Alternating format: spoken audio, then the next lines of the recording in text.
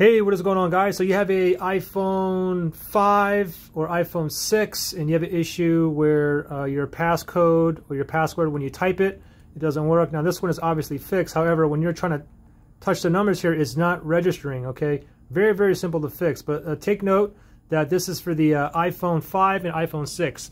iPhone 6 and above, like the iPhone 7 and 8, the 10R and all that, it's a different way to fix it, a different key combination, okay? Anyways, what we're going to do to fix this is going to be a 2-key combination. What we're going to do is we're going to force our iPhone 5 or 6 to restart, okay? And of course, if you're not able to punch in your numbers here, you're not able to turn off your phone and turn it on, because once you go over here and you try to slide it off, it doesn't slide, it doesn't do anything, okay? Anyways, doesn't matter where you are on the screen. What we're going to do is we're going to press and hold 2 buttons, the power button and the physical home button here, okay?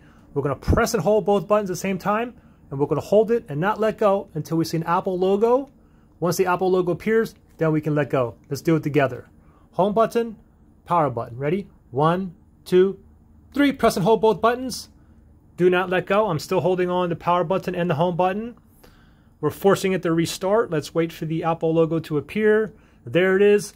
Go ahead and let go. After it is done with the boot process, you guys should be up and running. Now, if you're not, sometimes you do have to do this same thing, this forced restart, 2 or 3 more times, okay?